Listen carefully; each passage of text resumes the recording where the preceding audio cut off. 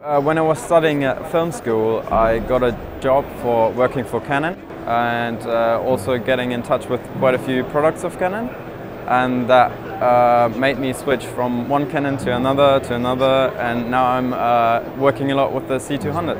And I was very happy when the C200 came out, and that helped me also get more into the underwater filming with the cinema raw light.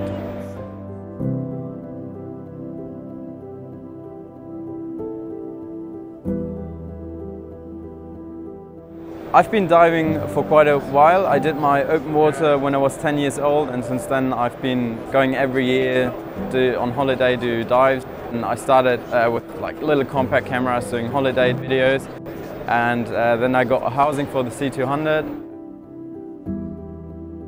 So I was shooting in the Bahamas, Tiger Beach. We had some really nice tiger sharks, hammerhead sharks. So there are quite a few things I really like about the Canon C200. One of them is the internal recording of the raw cinema light, and it was quite a bit of a challenge, sometimes shooting against the light to get all the dynamic range in, to don't get overexposed highlights.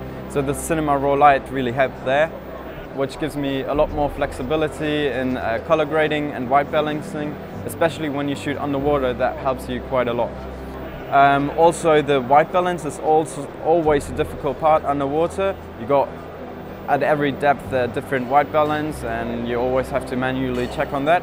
So this helped me a lot in post to get the colors right. Other things are internal ND filters.